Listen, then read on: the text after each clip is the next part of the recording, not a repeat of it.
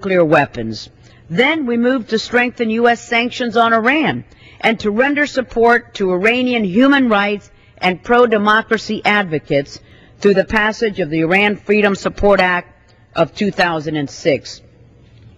Yet again, the U.S. has yet to bring to bear the full force of U.S. punitive measures on the Iranian regime. We have failed to act quickly and decisively before.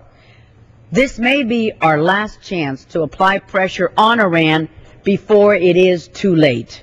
So while the motion to instruct we are considering calls on the conferees to conclude their work by May 28th, it is my hope, Mr. Speaker, that we will not wait that long.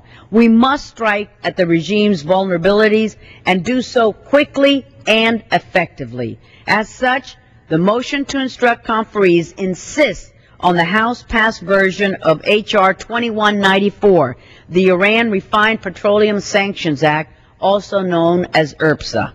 Chairman Berman and I, along with several other members of the Foreign Affairs Committee and the House as a whole, have introduced IRPSA to target one of the Iranian regime's key vulnerabilities, namely its dependence on imported petroleum products, especially gasoline.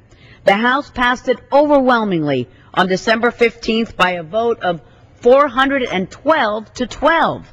The sanctions bill we enact must match the gravity of the growing threat. There are several provisions that the conference report must contain if this legislation is to have any significant impact. Because Iran's energy sector and its dependence on refined petroleum are the regime's Achilles heel, in the motion to instruct, we must insist on sections 3A and 3B, which strengthen sanctions regarding the development of Iran's petroleum resources and the export of refined petroleum products to Iran. We must not reward countries that allow their businesses and citizens to provide assistance to Iran's nuclear, missile, or advanced conventional weapons program to be rewarded with a peaceful nuclear cooperation agreement. Therefore, the House must insist on Section 3C, which prohibits such agreements being submitted to Congress or entering into force. We must insist, Mr. Speaker, on those provisions because the executive branch has not once applied sanctions under the Iran Sanctions Act on investment in the Iranian energy sector. This problem originated more than a decade ago when former Secretary of State Albright exercised a sweeping waiver that turned that act into a paper tiger. And the State Department continues to ignore mandatory sanctions under that act on those who are assisting Iran's proliferation activities.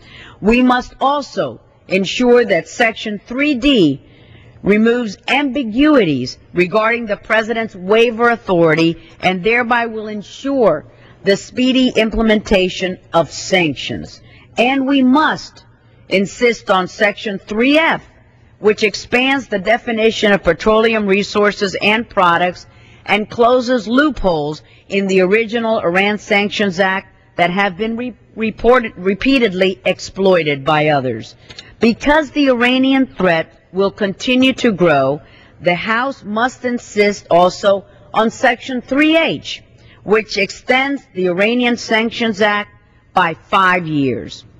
And because we must not let those who have already violated our laws off the hook, we must insist on Sections 4A1, 4A2, and 4B1. Mr. Speaker, I urge my colleagues to support this motion and ask conferees to embrace it and commit to sending the strongest possible bill to the President's desk. The clock is ticking. The centrifuges in Iran are spinning. Our time has almost run out.